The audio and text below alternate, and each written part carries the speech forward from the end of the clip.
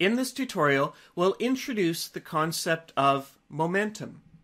You'll find momentum is a lot like Newton's laws. In fact, they're based on the same principles.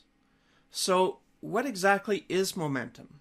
Well, to start off with, momentum is the product of mass and velocity, and so it can be written as P equals mv, with the P representing our momentum, which may seem confusing, but we already used m for mass, so we don't want to confuse it by calling momentum m as well. And an old Latin term related to impetus was used for momentum, and, well, it led to the use of P for momentum in our day and age. Now, to visualize what momentum really is, we could say that momentum is how hard it is to stop an object.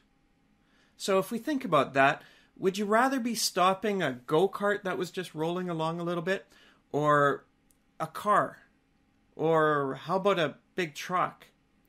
So mass definitely makes a difference on how hard it is to stop an object. So mass makes a big difference in momentum. Now also, what if the cart were buzzing along and going quite fast down the road and you were asked to stop it? Well, suddenly that becomes a lot more difficult.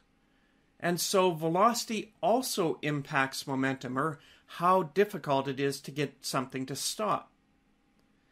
If we want to look at kind of an extreme example of momentum, we could look at something with huge mass that goes along at a constant velocity, something like an oil tanker. Just so huge. And so that is something that's incredibly difficult to stop. And in fact, it can take 15 minutes of full reverse to actually get an oil tanker to come to a stop. Similar with a train. A fully loaded train takes forever and ever. You are not going to stop a train quickly.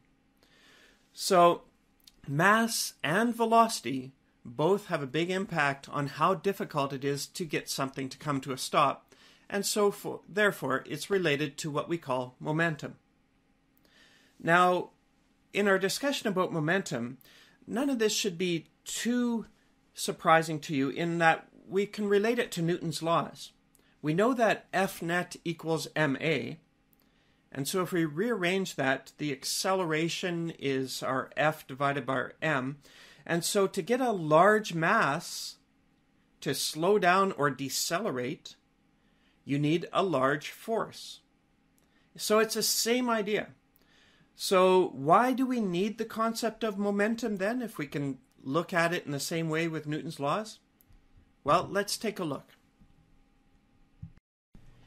In dynamics, using Newton's laws, we focused on the forces themselves and how they caused acceleration to masses. Now, in momentum, we look at interactions and we skip over all the internal forces themselves and jump right to the changes in the velocity of those masses. So let's take a car collision as an example here. Now, if we were using Newton's laws, we would accept that the cars would cause equal and opposite forces on each other. Newton's third law. Also, the resulting acceleration on each of the cars would be proportional to their mass. With acceleration being the change in velocity over time, and the time of the collision being the same for each car, we cancel these out and we're left with momentum.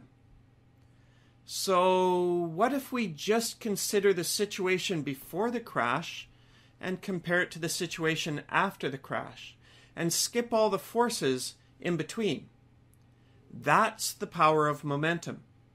We can look at the resulting velocities on various masses before and after an explosion or collision and skip all those details in between. Now that's very handy. The easiest way to do this is to start each solution with the momentum before equals the momentum after. So let's take another look at this car collision using momentum. We simply start off with the conservation of momentum, and that is the momentum before equals the momentum after. Nice and simple. Now, before the collision, let's look for any moving masses. We have the car 1 here, so let's include that in our equation as m1 v1. Now car 2 is also moving, so we have to include that in the before, and that would be m2 v2. After the collision, the cars in this case are crunched together, and we call this an inelastic collision. That is, they don't bounce off each other. So on the right-hand side of the equation, after the collision, we have the momentum of the total mass. That is, both cars stuck together as one mass. And so we can call that m1 and m2 together for the mass. And for the velocity, let's just call it v3. That's it. If we're looking for the velocity of the wreck after the crash, we could rearrange to solve for our v3 and take a look at it like this. See, pretty easy, eh? Without momentum, we'd have to try and determine the forces involved and determine how those forces would accelerate each mass. And then we would have to involve kinematics to determine the resulting velocities, and it would turn into quite the ordeal, assuming we could even get all the information about the forces involved in the crash. Momentum makes this pretty easy. Now, what if the cars didn't crunch themselves together? So let's take a look at it in a different way. What if we had something where there was less crunching involved and the masses actually bounced off each other, like pool balls colliding? We'd call this a more elastic collision. Less bending and combining involved, and they bounce off each other instead. So again, P before equals P after. So before the collision, we have both balls moving, and so m1 v1 and m2 v2. And after the collision, we would have them moving as well. Let's call this m1 v1 prime to say after the collision, and m2 v2 prime. Now, depending on what information we were given about the balls, we may be rearranging this equation different ways.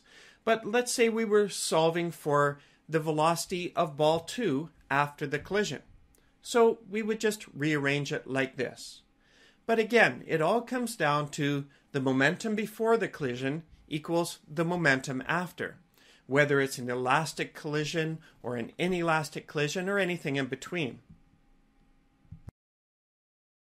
So we've had a quick look at a couple of collision situation examples. Let's consider an explosion example. Remember, momentum is very handy for both collisions and explosions and their analysis. So here's an example.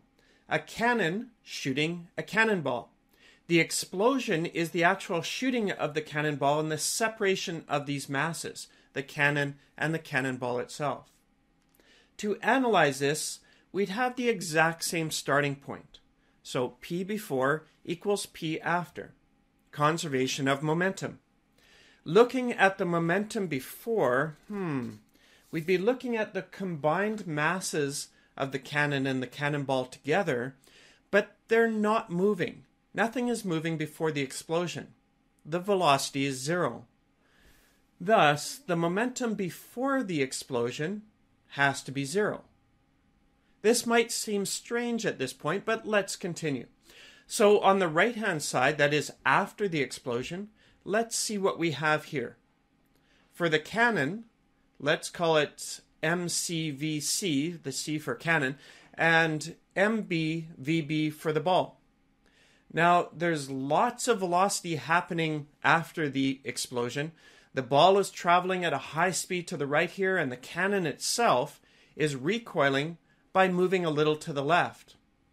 So how is this going to equal 0? Well, remember that velocity is a vector quantity. That is, the direction must be considered. Thus, the momentum of the ball going to the right is going to equal the momentum of the cannon going left. And because they're going in opposite directions, they're going to cancel each other out to become 0 on the right. And so, in fact, the momentum before being 0 is going to equal the momentum after, total equals 0.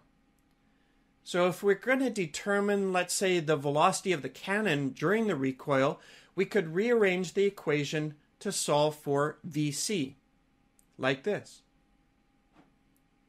Now, if you want to have less recoil, maybe less chance of injury during the shooting, you may want to increase the mass of the cannon, which would decrease VC. Otherwise, the bigger the cannonball and the faster you shoot it, the bigger the recoil.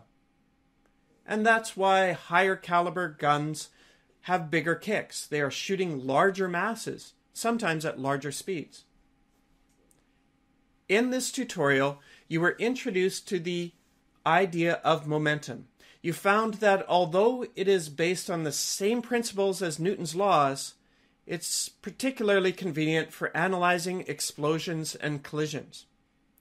Without having to delve into the details of the forces involved in the collision or explosion, we can quickly determine the changes in velocity for each mass as a result of the interaction of that collision or explosion. The conservation of momentum is therefore a really powerful tool to make things easy in the analysis during explosions and collisions.